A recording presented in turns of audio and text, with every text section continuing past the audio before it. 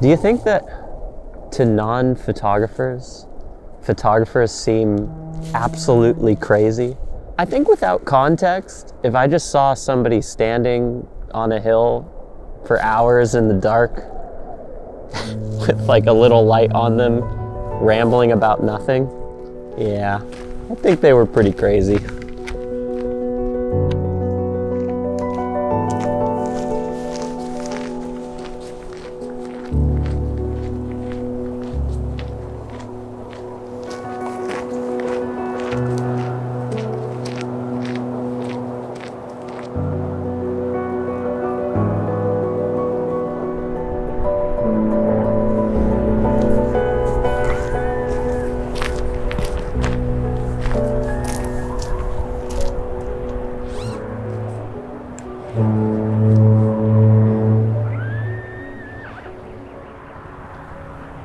Seriously surreal. The fog has such a beautiful texture right now. There's really beautiful fog waves beyond the bridge and the city. It's amazing. And actually, I can see the Milky Way right now. Whew. So for my first shot of the evening, I decided to set up a classic view of the Golden Gate Bridge with the fog pouring through both towers. And here's what I shot.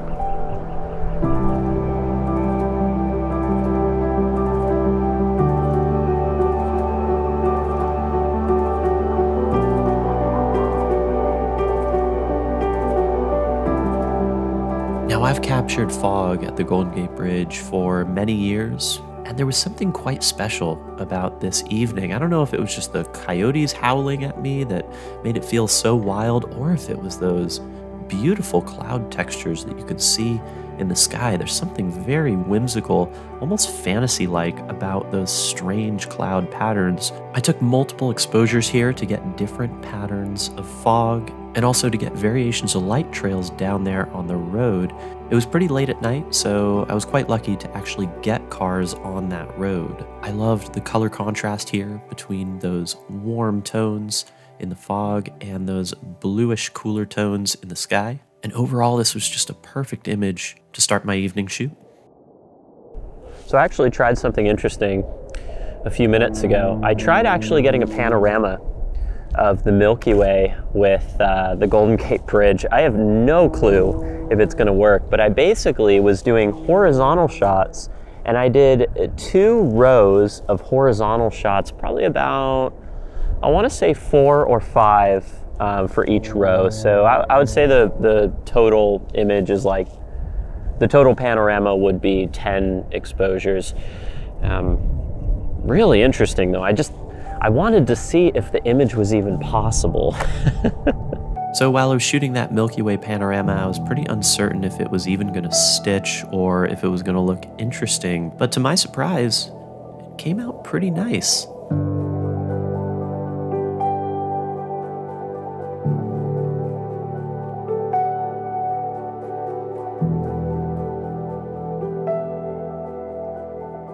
Now, from a compositional standpoint, this certainly isn't the most creative image that I've ever come up with. And I think to a certain level, my appreciation for this image comes from the novelty of being able to see the Milky Way, panning over to the left to see the Golden Gate Bridge, and thinking back to the memory of standing there and witnessing all of this and hearing the foghorn and hearing the coyotes. There's something about the memories that stuck out here. So this image ended up being very special to me, but for very different reasons than some of my other fine art landscape photography. After taking this panorama, I decided to shift my focus over to just the Milky Way and the foggy hill, and here's what I shot.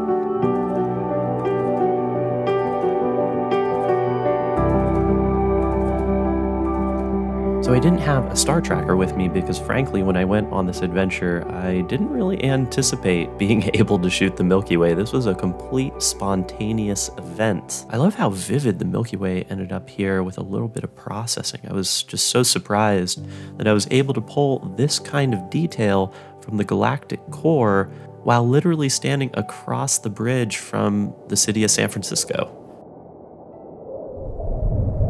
Wow, that looks very ethereal right now with the fog pouring over. crazy. Foggy lens. It's a good name for a photographer, like an alias. The foggy lens. Like if a photographer was a superhero. If I was a superhero, that would be my name. Michael Shane Bloom, the foggy lens. We are right at the edge of the fog. It's like a thin layer of diffusion in front of the scene right now. It's like somebody added way too much Orton glow. So I'm gonna try a time lapse of this. Why not? I'm gonna do 1 second intervals here.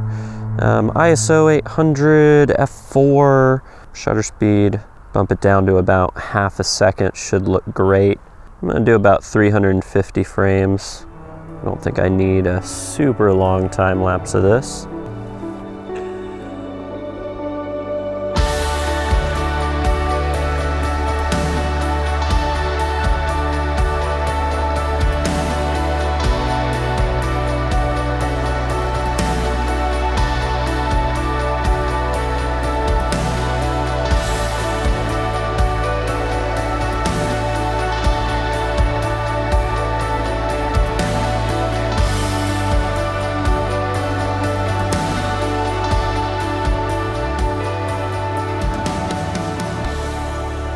Well, of course, right when I pack up and I think the night is over and I think the bridge is gone forever, the North Tower of the Golden Gate Bridge came out a little bit again.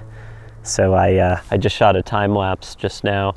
I did 1 second intervals of just the North Tower and then this beautiful fog waterfall pouring through and making these little fog waves. It was really cool.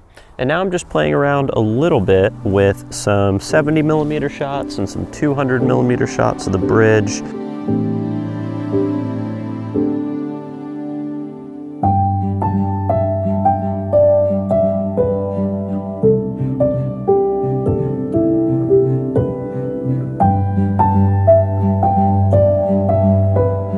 I absolutely love how this long exposure came out, and I think what I enjoy so much about this one is the simplicity created here and the color contrasts between that warm strip of fog going over the Golden Gate Bridge and the cooler tones in the background fog and the foreground fog. After capturing this image, I decided to reframe, zoom out a little bit to see more of the fog pouring towards the bottom of the image.